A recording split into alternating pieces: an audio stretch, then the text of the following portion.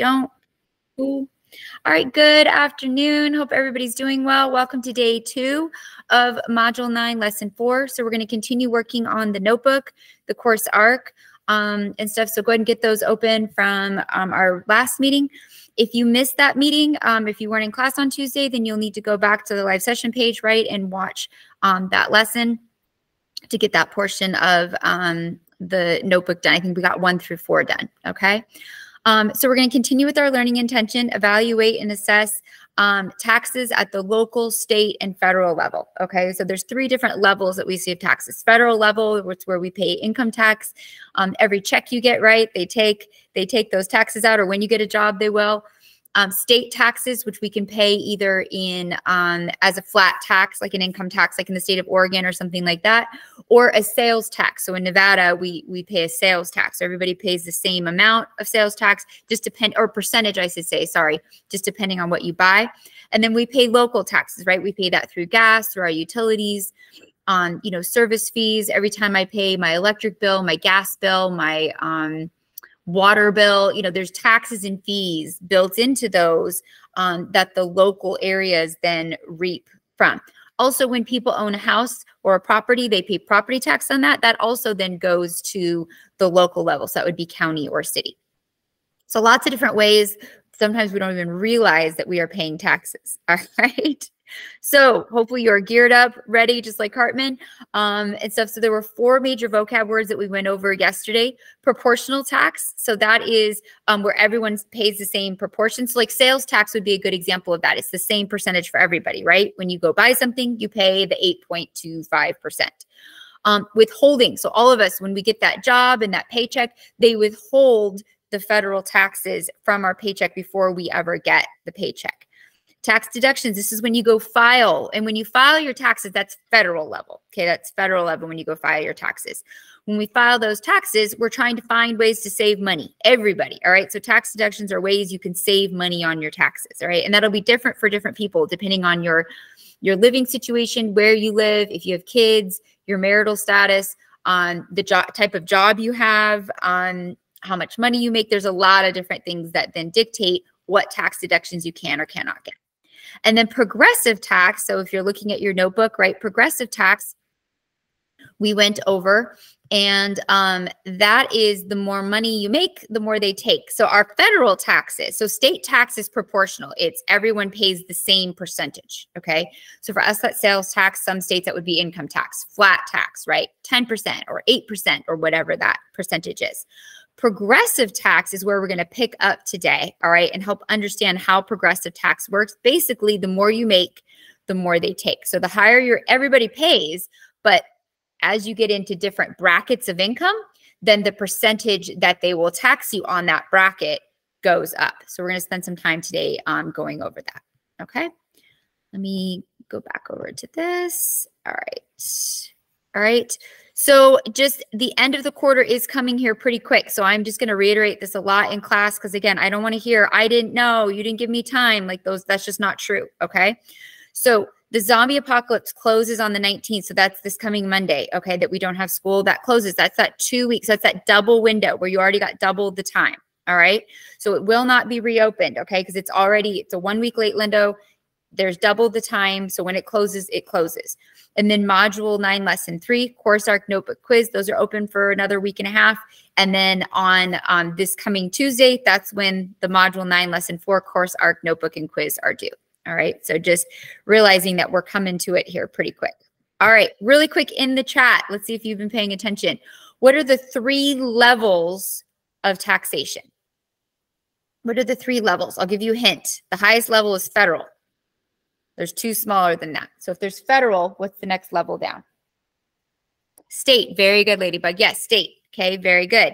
All right, even more smaller than that. So it goes federal, which is the whole United States, state, which is our individual state. Then what's the smallest? Anybody? What's the smallest? Think utilities, property taxes. Where do those fees go? Where do those taxes go? They don't go to the state. They don't go to the federal. Who gets that money? Which government, though? Come on, folks. Okay, but which government? No, state. So state is the mid-level. So we have federal, which is the large level, state, which is the mid-level. What is the most small level? Think about when you're writing your address. What do you put before when you're writing your address, like on an envelope or something like that? You don't just put the state. What else do you have to put so they can find you? The country. Wait. Oh my goodness. The town. It's okay. You meant county, probably, right? You meant county. Yes, very good, Seiji. Yes, so town or county. Okay, good. So the 3 levels are federal, which they withhold from our check, state, which you could either pay in a flat tax or sales tax. We pay sales tax. It depends on the state. And then you have the local level, which would be town and good size town and county. Okay.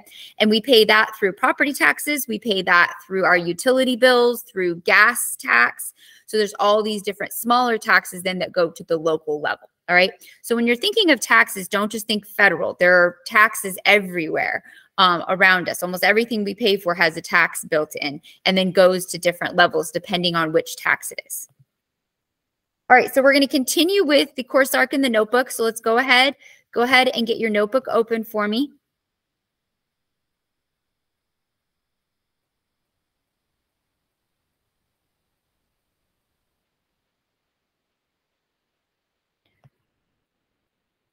Okay, so we looked at the importance of having a tax, that without having a tax, we wouldn't have common functioning things provided by the government, like, defense, highways, education, first responders, so we need taxes on some level. Okay. We need it for Social Security, Medicare, for the elderly, veteran services. There's a lot of things, subsidized housing. There's a lot of things that we need the government for. They help provide general services to the public or for segments of the population maybe that are more vulnerable or have higher need. So this is why we consent. We consent to pay taxes because we benefit from it. We lived in an organized society. We can travel on nice roads. We want our kids to go to nice schools. We want the general quality of life. And through our tax money, the government at least can set up a baseline for that. They can't improve every element of your life, but they can hopefully at least set up, nice spaces, parks, things like that, right? So that we can enjoy the place with which we live.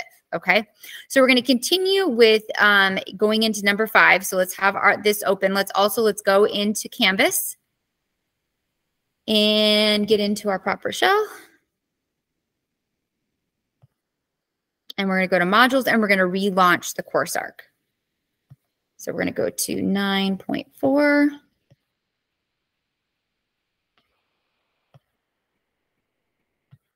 And then we're going to relaunch the course arc. Okay. Click that tab and get that open. Okay. All right. Let me know once you have both of those open. Oh, wow. So 8,000. That's a small town. That's a really small town. That's a really small town. That's like the size where everybody knows everybody's secrets. Like nothing is, and half the town's probably related to people, right? Right? There is no keeping a secret. Whatever the drama is, everybody knows it, right? When you're in that small town. Okay, let's get a few more thumbs up that you have the course arc and you have the notebook open for me. Yeah, right? Nothing is safe. Pros and cons to small towns. I personally love small towns. I would move to a small town like that in a heartbeat. I love more rural, less people. I feel like less people, less problems. That's personally my feeling and stuff like that. But there is nice things about being in a larger city, right? All the things you can do, the amenities, things like that. But personally, I do really like the small town vibe. All right. Awesome. So we left off yesterday. All right. And we left off on understanding taxes, understanding why we have them and what purpose they serve. Right. Okay. And we watched a little bit on the history of that with the American Revolution, Civil War. And basically the trend is that with each war, the government says they need more money, which in times of war, they do need more money for defense. War is very expensive. But the problem is after the wars, they don't really go back to the way it was before. They raise it for the war and then they just keep it there. And you're like, hey, wait a minute. Like, I thought the war was over. So the struggle we have now in the debate we have now is when and how much is enough tax, right? And that's going to come, we all agree there has to be some tax, but then where you get into debate is how much should the government provide? How much do people deserve to keep their paychecks? How much of your happiness and security is your responsibility versus the government's responsibility? And the more pressure you put on the government, then the more they're going to tax everybody else. Do you see what I mean? So it's a fine line. Do you want to pay for other people to live? And if so, how much? Okay. So I think we got to do number 5 before I show the video. Let me look at this. Yes. Okay. So explain the impact of taxation in the United States economy. So taxpayers pay sales tax on goods and services. They get taxes withheld from their checks. Our lives kind of revolve around taxes, it feels like, you know, every element of our life. And if you think about it, we get taxed on the same dollar over and over and over again. All right. So here's number 5. Okay. And I'll pin that. All right, so there's number 5. So the government impacts the economy through goods and services it purchases and provides. About 1/3 of the nation's economy is based on government spending. So the government they put money back into the economy. For instance, like paying for road jobs, paying for education. You know, I am considered paid by the government, right? So I am employed because of the government. People that work on highways or freeways, first responders, let's see, military. So there's a lot of employment that through tax dollars, there is a lot of employment then by providing goods and services to the public. They employ people to provide those goods and services, right? So example of providing public education. So I am employed as a teacher through tax dollars to help provide the service of public education, right? So what they mean by that is about 1/3 of the jobs in the United States comes from government funded positions. So that's quite a bit. That's quite a bit when you think about it.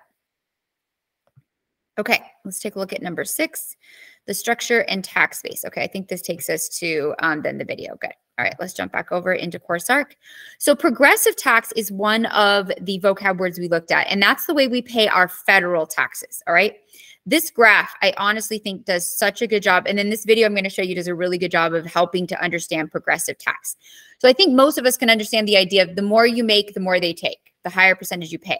What most people don't understand is how that proportion works. So this is where you kind of have to follow along. So if someone makes $25,000, the first tax bracket is you pay 15% until you make $25,000. So anybody who makes $25,000 or less pays 15% tax.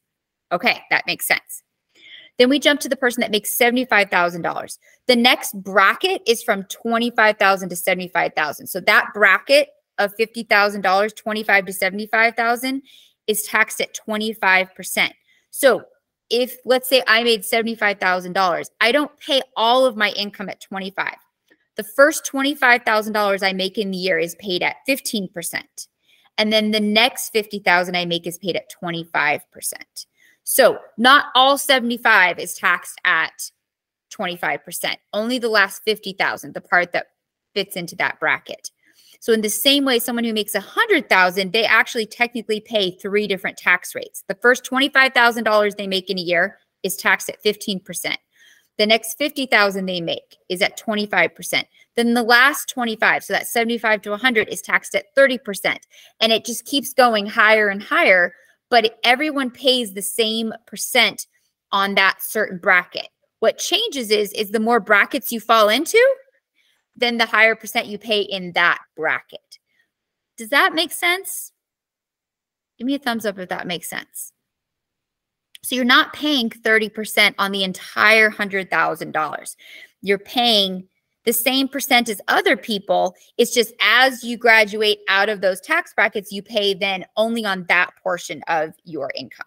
Okay. So it can be a little confusing, but I feel like the visual helps, correct? I think the visual really helps of understanding that concept. So let's watch this video. I think they also do a really good job of helping understand proportional tax and how that works. Okay. Oh, really quick. So the question is to check your understanding and mastery of the concept in the graph. What percentage of total income does each earner show in the graph? Okay, so here showing each income earner, they pay 15, 21, and 20. Okay, it should be 15, 25, and 30%.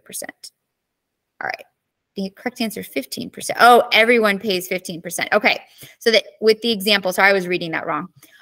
With all three examples, all three pay at the 15%. Then the next two pay at the 25%, and then the third person pays at the 30%. But all three making an income are paying at that 15%. So that's part of where some people really push that the progressive is fair, because for each bracket of income you make, everyone is paying the same percentage. Just if you continue to make more, then you graduate out of those brackets into others. So let's watch this quick video. These are tax brackets for 2019. Simple, right? But many of us make a common mistake when looking at this. Let's say my income is $84,000. You might think that puts me in the third bracket, so I would owe the federal government 22% of my income. This is wrong, and it's causing us to have uninformed debates about tax policy. Here's how it actually works. Let's go back to my $84,000 income. Now, instead of thinking of tax rates as brackets, we should think of them as pockets. But first, there's one special pocket we need to talk about. The money we put in this pocket is not taxed. The government automatically lets single people put $12,000 in this special pocket, and more for couples. But if you spend a lot of money on things like medical expenses or charitable donations, you can sometimes put in more. These are called deductions. With the $70,000 that's left over, you can start filling up the pockets. The first pocket only has room for $9,700, so I only pay 10% on this money. Then I pay 12% on the money in the next pocket.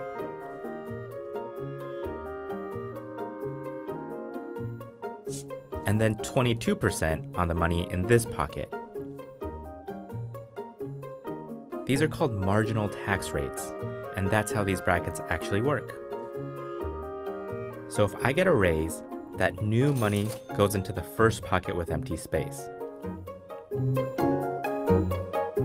When space runs out, we put it in the next pocket. So the raise, and only the raise, would be partially taxed at 22% and partially at 24%. So when politicians say they want to raise the top tax rate, doesn't necessarily mean these pockets and your money are affected. They're talking about tax rates on the pockets way over there, which are only used once people have filled in these smaller ones. Marginal tax rates are a pretty simple concept once you get the hang of it. So the next time a politician says the government wants to take away 70% of your income, just send them this video.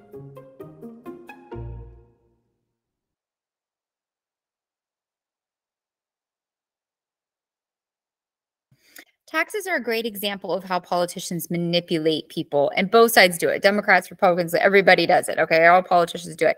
But taxes are one of those where people, just like they said, will make a blanket statement that has maybe an element of truth, but is misconstrued in the way it's being presented. And that doesn't mean that it's a good thing if somebody wants to raise taxes. So I'm not defending if somebody wants to raise taxes or lower taxes, but oftentimes we'll take something to an extreme where when you understand the full details of it, maybe it's not as bad or it's not as good as it sounds. Okay, it can kind of go both ways, but oftentimes we do see that used by politicians to kind of manipulate the situation.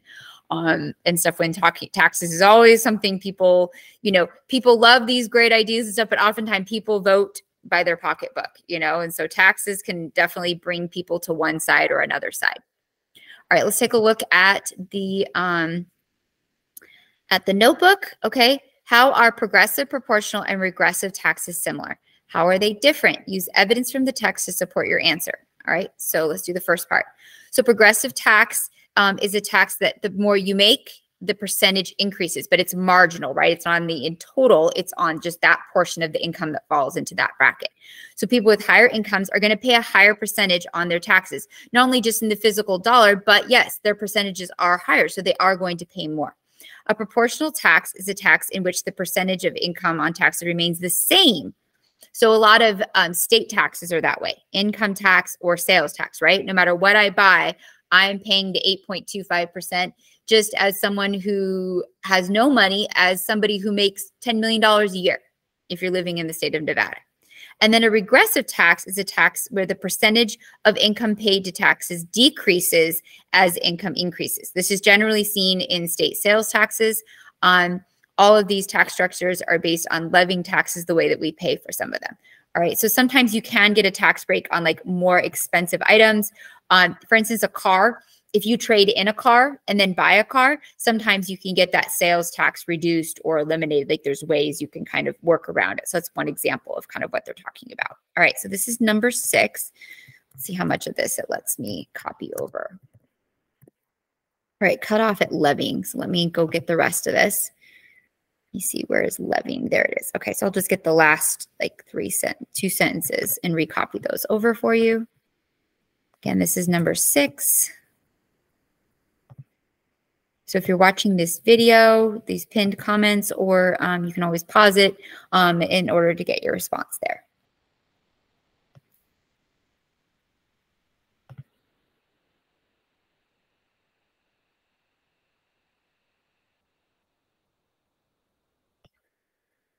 Okay, if we're moving on, it says tax structure and tax base. What is meant when a community is said to have a strong tax base, okay? So a tax base is the income, property, goods, and services are all subject to tax. So a property tax is based on real estate and other properties. Tax base is the sales tax on goods and services. So when a government policymaker creates a new tax, they first decide what is the base? Where will that tax take place? Will it be on income? Will it be on property? Will it be a sales tax? Will it be on a certain product? So like when I go to buy gas, or when I go to buy gas at the gas station, I pay a specific gas tax, or my electric bill. Like those are specific taxes.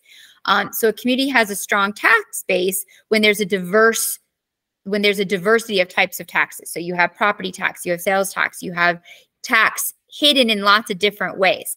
So the goal when you're taxing people basically is you don't want to do it all in one area, okay? So let's say all the taxes were in property taxes. So anyone who had a house, they had to pay $5,000, or I don't know, some ridiculous amount, $20,000 a year or something like that. Not taxed on anything else, but only that. Do you think that's going to encourage people to want to buy a house? No, right? Because who wants to pay that tax? So it's not a strong tax base because you're driving people away from it. By diversifying where the taxes are, you end up getting probably the same amount, but you're hitting up more people, if that makes sense. Okay, you're hitting up more people. Okay, cut it off. So that was number 7. And then let me get, so it cut off at being and T. Oh, it literally cut off taxed. Okay, so you can write that part. So being, and then it literally just cut off tax. So when you copy and paste it, just write in text. All right. I know, so much effort. I don't know if you can handle it, right? Teachers these days, their expectations. That was funny. Come on, that was funny. Thank you, Elena. I appreciate that. Okay, so having a good tax base is, the reality is no one sector should be paying all the taxes. Reality is if everybody's living here, everybody should be paying into the system some way, shape, or form. Now, it's fair that some people pay more, right? People who have more money or have more assets and stuff. I think most people agree with that and understand that. They make more, so they sacrifice a little more.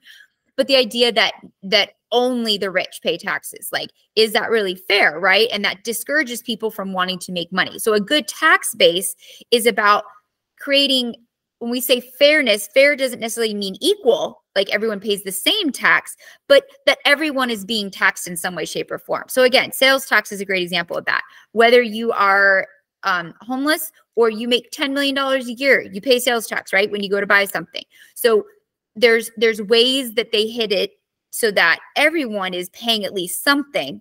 And then they find additional ways, then the more money you make, the more they'll take, right? So if you buy a nicer car, if you buy a nicer house, if you spend more on certain items, right, you're going to pay more sales tax versus someone who doesn't buy as much or doesn't own a property or things like that. You will pay less taxes. So it's the idea that everyone should pay, but not the same amount, right? And so a good tax base is where you diversify the taxes so that it doesn't hit everybody the same. There's some choice or some, deviation in it, but also like, that if everyone who's living in a society is in some way contributing to that society, which makes sense in theory. You know what I mean? Okay, so let's move on to the tax burden.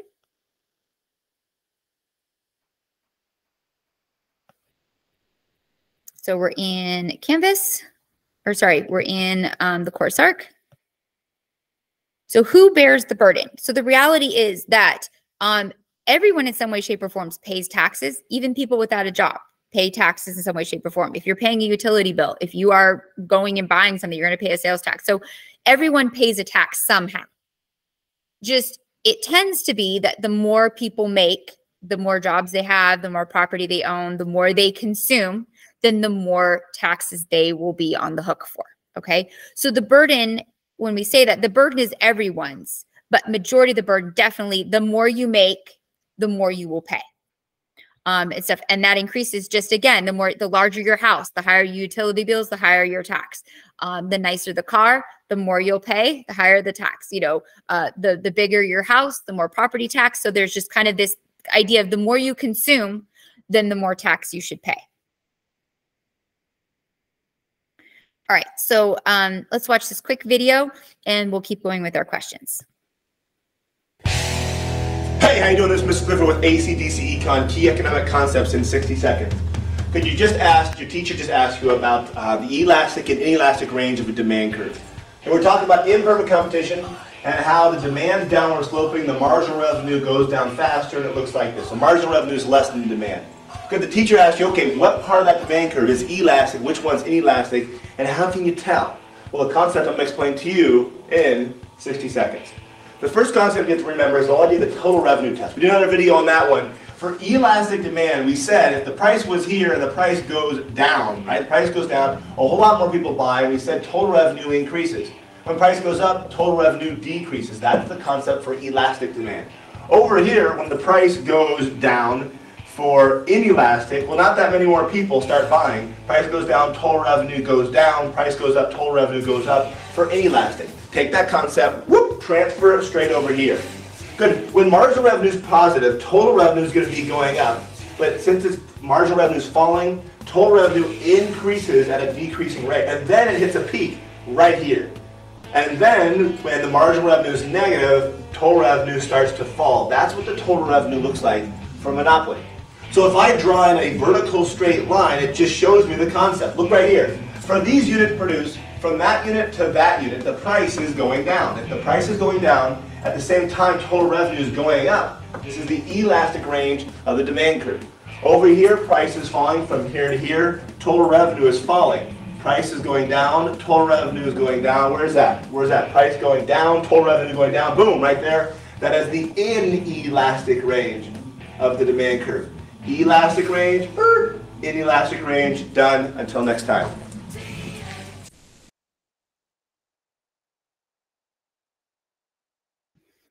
All right. We're going to go to next, important characteristics of tax in the course arc.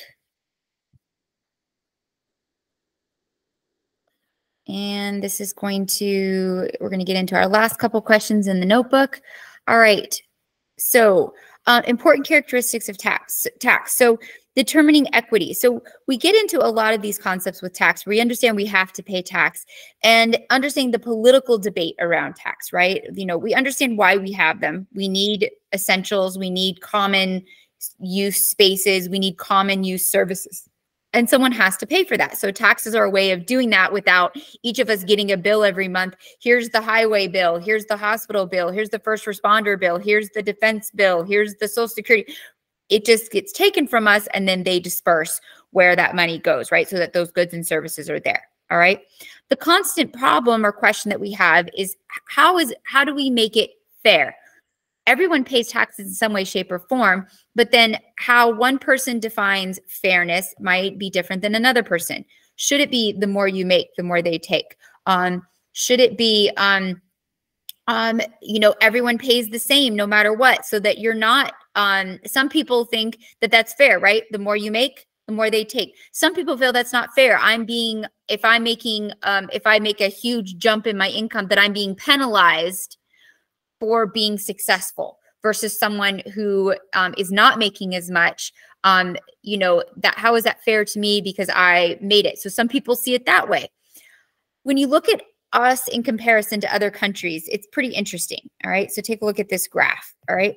So us compared to other countries, okay, at their tax rates. So this would be average tax rate. So this isn't like everyone's tax rate, but just the average individual within a country, okay? We're at about just a little under 20. So we're at about 23%. So us, Japan, Canada, we're right in there in those low 20s, okay? And so you notice some beneath us, Ireland, South Korea, Mexico, quite lower, 10%, okay? Then you have countries like Denmark, Germany. Okay, so in Denmark and Germany, here's some of the things that I know that that tax dollar goes for, okay? Universal health care, child care subsidies. You still pay for child care, but it's much, much cheaper than it is here. Free college. So college, just like high school, people can continue on and people can do that. So I have a really good friend that lives in Copenhagen in Denmark. So she lives in the capital of Denmark. She has dual citizenship. So she's lived there, I think, full-time for about 6-7 years. And so we were talking about the pros and cons of the higher tax rate because she pays almost double the taxes that I do when you look at her tax rate. And I'll be honest, I'm like, oh my gosh. So it was interesting talking to her about the perspective, right? Because as Americans, the idea of paying a 40-some% tax rate, that seems crazy. So we're talking about what do you get for your dollar? And she said, it really depends on your lifestyle. So she said, if you're single and don't have kids, doesn't feel fair. She's like, I'm paying for free college. My kids aren't going to go to college because I don't have kids. She's like, I'm paying for childcare. I don't have children. So she's like, I'm paying for things that I don't benefit from. Okay. Now, if you have a family, right, having free or reduced childcare sounds great. Having free college as a family, that sounds great, right? Because I have kids, so then I don't have to save for them to go to school. So a lot of times when you look at the services that some of these countries provide, again, it's going to depend on who you talk to. Some people are going to value that, okay? But also, how might somebody else feel? What if you don't have kids? What if you don't? So that's always kind of a perspective you want to take with taxes, is that, yes, the more you put in, the more you, quote, get as a civilization, but how are you personally going to benefit from that, you know? And so that often will change people's opinions, right? If I had a large family, 40% tax where all healthcare, childcare, and college is covered, I'm like, great. But what if I only have one child? What if I don't have children? You know, is that fair that I'm being taxed the same amount and I don't reap the benefits that a lot of those things come from? And I feel like both corners have a point, right? I can see where both people are coming from, you know? So it's a very interesting perspective sometimes when you look at countries that have higher tax rates, okay? So you get more for it, but there's also the other side of, is that fair? Is it fair to give up another 20% of my income for things that I am not utilizing? And again, that's going to vary with opinion. So to check your understanding and mastery of the content, select the correct answer from this question. How would you describe the U.S. tax policy with regard to income in other countries? So I would say we're roughly in the middle, right? We're kind of middle of the pack, low 20s, okay? So the U.S. is in the middle when it comes to developed countries and taxation. All right, so make sure you're filling that out. We're going to keep going. Oh, actually, let me go over to our questions here. Oh, wait. I didn't share the right tab. I apologize. I was on the wrong tab. Okay, so we're going to answer this question right under the graph. How would you describe the U.S. tax policy with regards to taxing income based on the graph above? And we're kind of middle of the pack, and then make sure that you submit that. All right, let's go over to our, so one of the characteristics of good tax is certainty, which includes knowing when taxes are due. When are income tax in the United States due? All right, anybody know? So what's the general date? Let me look up the 2024, make sure it's the same. Because sometimes if it falls on a weekend, then okay. Okay, so April 15th is usually the day, right? And it's a Monday this year, so it will actually be the 15th. So sometimes like in 2022, it fell on a like a Saturday or Sunday. So then they bump it, they extend it to the next like business day, is what will happen sometimes. Okay, so let me change this. So it's April 15th. So this year for 2023, they are due on, so you always file for the previous year. So like April 15th is for 2023 for the previous year. Okay. So 2023 taxes are due on April 15th, 2024. Okay. So here, I'll put this in the chat. So April 15th is always the go-to day, unless it falls on a weekend. And then sometimes they'll extend it. Again, if it's like on a Saturday or a Sunday. Yes, go ahead, Ladybug. So what does it mean when people say they give back taxes? So when they give back tax, that means that they took too much out of your check. So it's not like they're giving you money. They're just giving you back your money, basically. So what you do, that's a good question. So when you go to apply for a job, okay, and you have to fill out your W-2, you want to try to fill it out as close to what the percentage you would owe. Because if they're taking out money every month, okay, you don't want to get to the end of the year and you still owe $5,000. I don't know about you, but having $5,000 just sitting around, like, that's really stressful, right? So the goal is that what they're taking out is going to be as close as possible to what you owe. So sometimes you'll owe a little bit, or sometimes you might get a little bit back. So here's the rule of thumb. If you're give or take $500, so that means if you get a refund for $500 or you owe $500 or less. So if you get a refund for $500 or less, or if you owe $500 or less at the end of each year, that means that they're withholding just about the right amount from your check. Okay. Now, if you owe $5,000 at the end of the year, that means they're not withholding enough and you need to go in and make changes. Or let's say you get a big refund, right? You get back $3,000. That means they're taking too much every month. So you can go in and reduce that so they're taking less from each check. Does that make sense? It's kind of like making payments, and at the end of the year, they tally it all up and find your total, and let's see how close we were. Or is that really confusing? I think that was just like they was giving you some type of free money, the way people used to like make There's it. no, that's just, it feels like that, but there's, like I said, back to my concept, right? Nothing is free, okay? The government does not give free money. So even when they gave the COVID checks, okay, we went further in debt, and that's been rolled into future taxes. So we will pay for it in future taxes. Nothing is free. Nothing. So whenever somebody says free, you need to stop and say, no, somebody's paying for it somewhere, and likely it's you and I. We're paying for it. We might pay for it later, but it will get paid for. Because where does the government get their money? Us. Me and your parents and your guardians and you, as you start, like, that's where they get their money. So when they, quote, do something for us, it's not free. Somebody is paying for that, somebody through their taxes. So when you get money back at the end of the tax year, that's just them refunding you your money. Because, right, they took it out of your check, right? The government's not that nice. I think the government's just like, we just feel like we're going to have a lottery and Ladybug, you win, and we're just going to send you free money. No, they're not that nice. They're not that nice. They're not. They will only send you your money. And it's money you already paid. So it feels like you're getting free money because you never had it, right? They took it out of your check, but it's really just your money. So the goal when you file your taxes, you know that you're doing a good job as far as like being pretty accurate when you're give or take $500 owed or refund within $500. If it's more or less than $500, if it's more than $500 either way, then you're either overpaying or you're underpaying. Do you see what I mean? And the goal is to be close. So like this last year, I owed $260 at the end of the year. Now I had paid like all year, right? But that was the balance that we were short. And so that's pretty darn accurate, you know, when it's like, okay, like they're taking the right amount out of my check, out of my husband's check, out of, you know, like we're pretty darn close at the end of the year to what we will owe, meeting the debt, so to speak. All right. Good questions. And hopefully you find that interesting because it's stuff that I didn't understand or realize until I was later in my 20s. Okay. We'll skip this video. Like I said, we're going to try to finish a little bit early today. All right. So there are two types of federal tax. Okay. There's individual tax that you and I pay, like I pay from my paycheck. And then there's corporate tax, which is business tax. Okay. So if your parents or guardian or somebody owns a business, or if they work for a large company, that company or business pays its own taxes, okay? So there's two different entities that the federal government takes money from. They take money from every individual, all right? They're like, pay up, okay? So, and believe me, they'll never forget you. All right.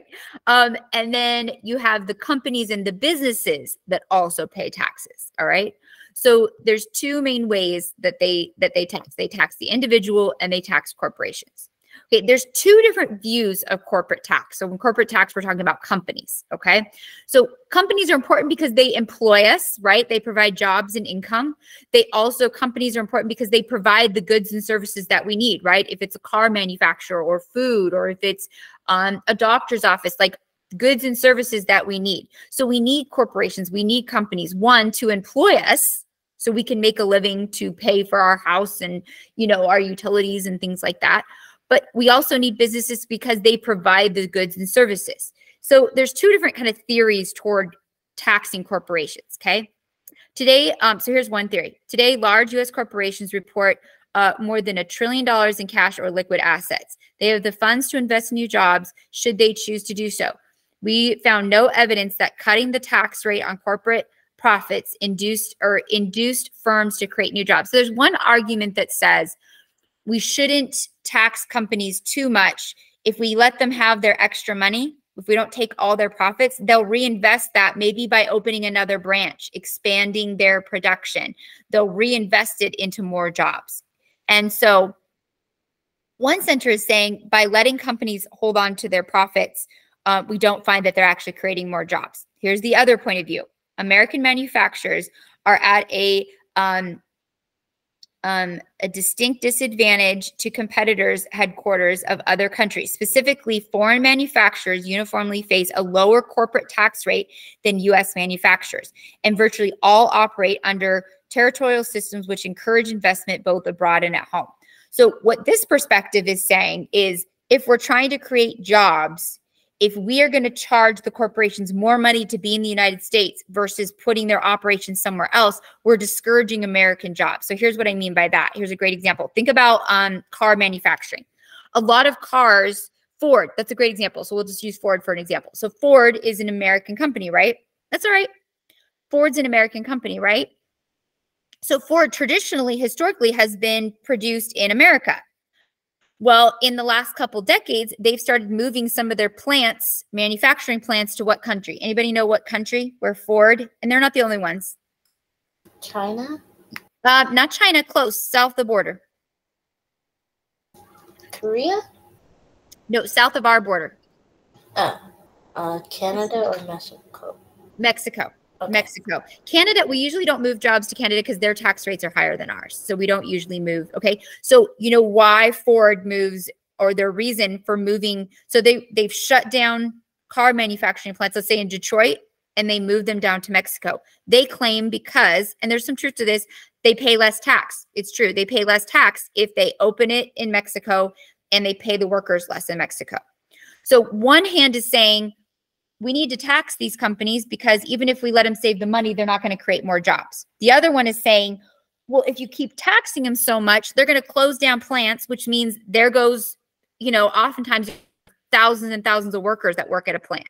Now, all those people are unemployed and they move it to another country to save money, which, yes, they bring employment there, but we're looking to try to bring employment here, right?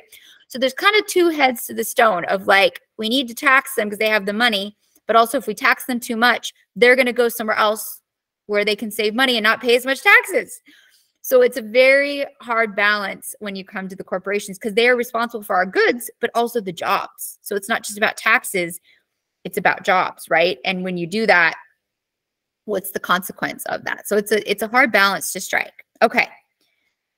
As you read individual income taxes, summarize the reasons that individuals essentially pay their taxes all throughout the year rather than all at once. And we do this through withholdings from our check, right? So we pay it every paycheck instead of just sending me a bill at the end of the year and saying, this is what I owe, okay? And here's why. So taxpayers have taxes withheld from their check throughout the year rather than face a large bill at the end of the year. Individuals would have to calculate and remember to either save that amount throughout the year, or they would face a huge debt and possibly get in huge trouble. So it stinks having your taxes taken out. So this is number 9. It stinks having taxes taken out, but you're going to find how many of you are not good savers? Anybody? Any of you admitted spenders? If the federal government didn't take out think you'd have to sit there and calculate. So let's say you made $1,000. You have to be like, okay, I'm probably taxed at 15%. So it means I need to put $150 aside every paycheck. Do you have enough discipline to do that? Do you see what I mean? Or like a lot of people, would you go spend it and be like, oh, next month I'll save it. Oh, next month. Do you see what I mean? So in the end, it's actually better for all of us that they take it out ahead of time. And if they take too much, then they refund it. Or if we still owe, then hopefully it's a smaller amount. Then at the end of the year, sending us a bill for $5,000. And we're like, oh my gosh, where am I going to get that money? Because a lot of people are not good at saving their money. You know, even if they know that they need to. Unfortunately, it's a hard thing. Go ahead. I got just one quick question. So how do people do, like, I don't want to say it's a scam, but it is in a way a scam, and it's illegal that people doing tax, like, fraud or give you back money for your taxes at like their house or something. So I think what you're talking about. So what happens sometimes, so I'll give an example. So my husband actually came in, the local police don't deal with this, but somebody called the police on it and then they had to turn it over to the FBI and then the IRS. So what happened is that this family member found out that their cousin, so grandma had passed away like 2 years ago, right? So the family grandma had passed away. Okay. One family member found out that another family member, so like a cousin, was still claiming grandma on their taxes. So even though grandma was dead, bless her soul, right? You know what I mean? They were still claiming that grandma was alive and that they were paying for her to get a tax deduction. So that people will do that sometimes. People will like make up fake kids or claim dead people or double claim people. And in doing that, you get a refund, right, that you shouldn't be getting. So that's where a lot of people like do tax fraud, is either filing taxes in someone's name that isn't around or claiming people that don't exist. Like the more kids you have, the more you can deduct. Okay. So I have 2 kids, but if I claimed I had 4, let me tell you, I get back a lot more money every year, but that would be fraudulent, right? So if I got caught, you know, I'd be in a world of hurt. So does that make sense? Kind of, it's where they can claim they have expenses that they don't really have. And yeah, so that's probably what you're kind of talking about. And that does happen. It happens more than we realize. So again, don't mess with the federal government. They're not nice. Okay. They're not nice. Okay. Some of the biggest expenses of so what does the government spend their money on? Some of the biggest expenses, Social Security. So people pay into that, but when we retire, then we get a small check from the government each month to help with that. Medicare is a big expense. Okay. So these are for people that turn 65. One of the biggest expenses for people when they retire is healthcare. So Medicare is so helpful in that it's not necessarily free healthcare, but it's like having an insurance policy. It's reduced healthcare, right? Reduced cost healthcare. So it's kind of like having insurance. Okay. Except it's provided by the government. So it's not free, but it helps that you're not paying full amounts. Because if you go and try to get private insurance, it's so expensive. So expensive. Okay. All right. Other national taxes. And we're going to let's do our last question on here. And then we're going to wrap this up. Okay. So it says number 10, individual and corporate income tax, federal tax page. So look at the tax schedule in figure 8.6. Okay. Did I miss that? Where's 8.6? Let me look here. Okay. They do not have those things scheduled. Where is 8.6? Figure 5.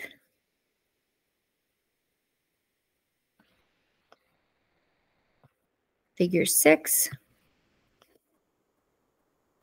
All right, let me find it.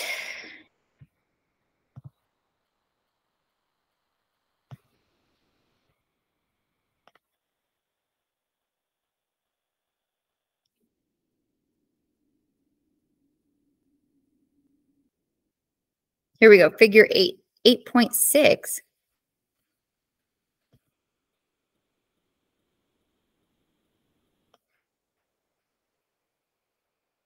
Figure 9. Okay, there is no 8.6. All right, we'll just figure it out together. Okay. Okay, look at the tax schedule. Assume you are a single person whom this schedule applies to. You make $40,000 a year. what would be your income? What would be your income tax, or what would your income tax be? Okay, so looking at the schedule, which so it looks like it used to be there. Somebody edited this, so I don't know where that tax schedule went. But on the bracket being 36,000 to 87,000 as a single person, you would pay $4,901 plus 25% on the income over $36,000, which would be so 40,000, which would be okay. So it looks like the first part. So the first part up to, so if I get a calculator and I put in 36,250, okay, let's see, divided by 4,991. So I'm just trying to find the percentage. Okay, so that percentage would be at 7%. So no, that's more than that. That's like 15%. Okay, so 36,250. If up to that point at 15%, you're going to owe $4,991. But you make $40,000. So what's left of that? So 36,250 minus 40,000. 36,250 minus 40,000. Oh my goodness, my calculator is being. Okay, 40,000 minus 36,250. So that leaves $3,750 left at 25%. So times 0.25. Okay. Minus 36,000. Okay. Times 0.25. It makes it at $937. So we would pay 15% on the first 36,000 and then 25% on the remainder of that money. Okay, which add those together. So 4,900 and 937 would come to a total owed. If I made $40,000, would come to a total owed of $5,928. So I'll put this here in the chat for you. And that is number 10. And let me pinpoint these. I already did number 9. All right, so I'll give you a minute.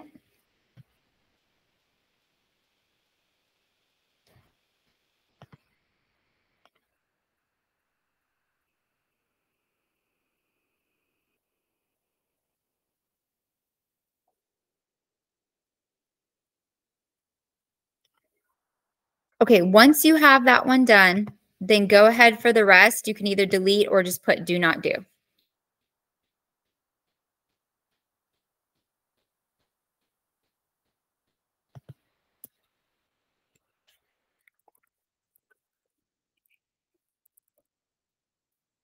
Okay, so you can either erase 11, 12, 13, 14, or you can just put do not do. Okay.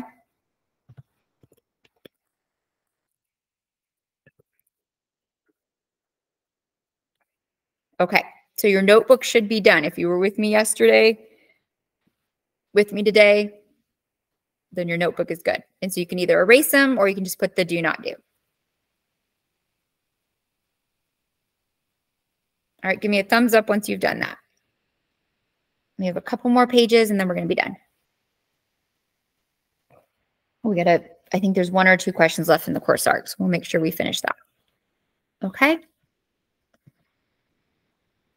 All right.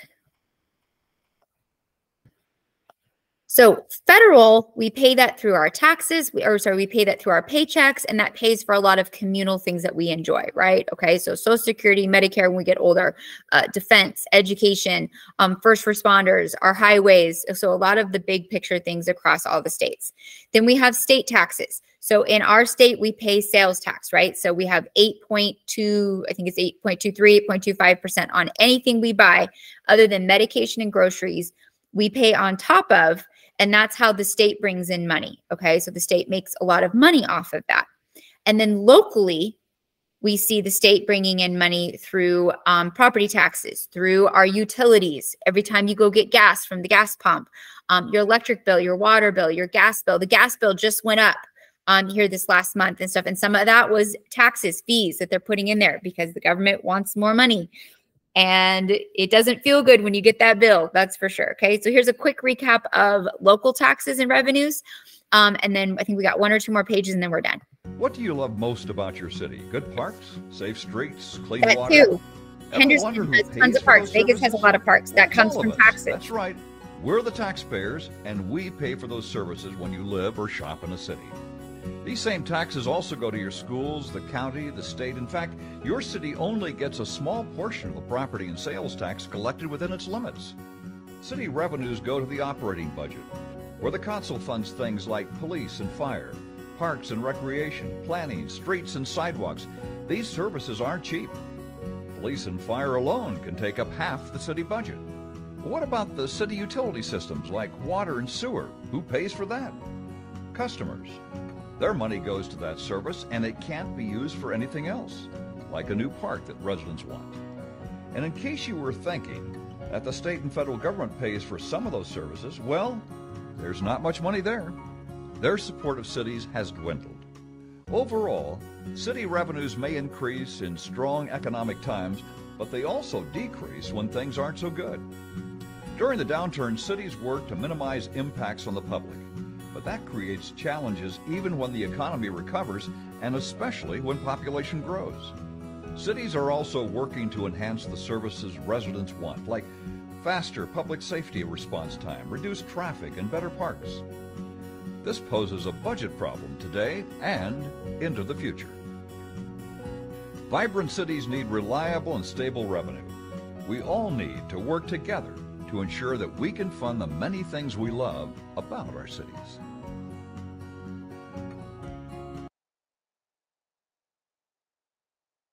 This is why it's so important to vote in your local elections, who your mayor is, who your city council is. It's so easy to get wrapped up in the presidential race. Is it going to be Biden or Trump? Is it going to be, and like we get so wrapped up in that when actually in our day-to-day lives, it's the mayor, it's the city council. They will have a much bigger impact on your pocketbook, on your parks, on your roads, on your first responders, on how your life quality is within your city, where they spend the money, how they spend the money, what policies they do or do not have, the quality of the park. Someday, if you have kids or if you have kids, like I appreciate parks now on a whole new level. Part of what I like about living in Henderson is there's parks everywhere and they're well maintained. Because when you have kids, you want them to be able to go play, I don't want to go to a park that's run down or that's broken or that has trash everywhere. So you appreciate where your money's going. You appreciate that, okay, it takes money to have this, but there's a certain quality of life, which is nice. And I think everybody wants a nice quality of life and to feel safe and to feel like things are clean and to feel like they can use the roads and the parks and the services, right, that they are there to accommodate them.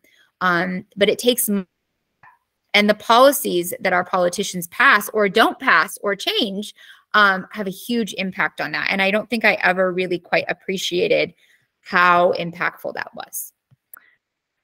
All right, let's go to summary. I believe we are done. Look at that. We are done. Okay. So we went through, let me just double check real quick, make sure I didn't miss any questions here. I hit the questions kind of randomly. Okay, we did this one middle. Let me make sure there wasn't any others. Just make sure, because I know I bounced back and forth a little bit looking for the 8.6 that I never found. So,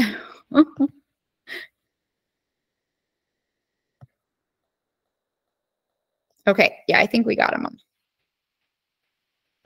I think we got them all.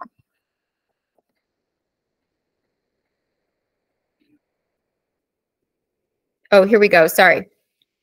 There is one on, this is the federal spending page. So 3 from the bottom. See that? So make sure you go to that page. There is one question there that I missed. Let's do that one really quick. Roughly how much larger as a share of GDP will Medicare cost be in 2080 compared to 2010? So Medicare meaning medical retirement, okay? So medical retirement. So basically, as our population increases, how much more money is the government going to have to spend to provide Medicare? The more people that retire, the more money it costs for the government. So the more money that has to go into it. So in 2010, it's showing about 3.5% GDP. Okay. And by 2080, it's showing about 6.5. So it's almost double. So just short of double. We're going to see the expense due to aging population and population growth. So that's a big one. Social Security will be the same thing. As our population grows and more people retire, then that's more money that has to go into that. All right. Awesome. Okay. So we should be done with the notebook. So go ahead and you can turn this in. The course arc should be done. All right. So you should have 2 out of the 3 things done for this week. 9.4 course arc should be done. And then the notebook should be done. So remember, you can go and you can submit that on the 9.4 page right here. Okay. You can submit your notebook and get that in. All right. Let me give you the review sheet for 9.4, and then I'll give you about 10 minutes to just make sure stuff's submitted, and then we'll be done for the day. All right, so here is 9.4 review sheet. You can also find this on the lesson and recording page. Oh, wait, it's not letting me do it. Okay, there it is. So go ahead and click on that. Okay, so it has your key vocab words, and then again, kind of going through each area, key questions, and sections, some of the key graphs, helping understand how taxes work. This is a long one because it's a long section, so I definitely pulled some of the graphs, okay, and stuff like that, going through. So you can see all the additional questions. I put some additional questions on here. So, so these aren't necessarily in the course arc, but these are ones that I thought would be good for you to study, okay, that I pulled from the test bank. So there are some additional questions at the end that you would want to take a look at. All right. You can tell the questions from the course arc because they'll have the question and then it'll be highlighted. So like, here's the last one that we did based on that graph. Based on the graph. And then there's some additional questions at the end that I pulled from the test bank that would be good to review. All right. So as always, you're welcome to use this when you take your quiz. You just have to let the proctor know. And if you want to adjust it, you do make a copy, and you can make a copy and you can make adjustments to it if you like to highlight things or do anything extra special with those. Okay. If you want to do anything extra special. Any questions? Give me a thumbs up if you're going to get your notebook in, course arc done, you got your review sheet. So that means for this weekend, or going into this weekend, oops, here we go. Okay, so that means that for this weekend, course arc, notebook, and the quiz are all due on Monday, or not Monday, sorry, Tuesday the 20th, Tuesday the 20th, so you can see them here, okay? The Zombie Apocalypse Project is closing on Monday, okay? So that's a huge grade. If you have not turned that in, I would definitely make sure that we are, make sure that you are getting that in, because that is a huge one that you need to have in, all right? And then 9.3 is still open as well, all right? So if you're behind, if you need to improve your grade, Zombie Apocalypse, get that in. All right. And that you can find those on their lesson recording page, right? We literally did the entire project in class. 9.3, we did the course arc and the notebook in class, right? Notes for the quiz. You can find those on the live session page. And then same with this, the course arc notebook we did together, and then gave you the notes for the quiz. So you just need to do the notes independently. All right. Any questions? We're good? Any questions? As always, you can come see me for small group from 9 to 11. Code is on the homepage, and I send, you know, I put it in my Friday announcements and stuff. So if you are personally, if you're struggling with one, or if you need to go over something, then that's why you come to small group. All right. So we're going to hang out for about 10 minutes. I can't let you go this early. Make sure you get your stuff in. You can review, and then I'll let you go a few minutes early. Okay. I'm going to stop recording though, so that it's not keep going.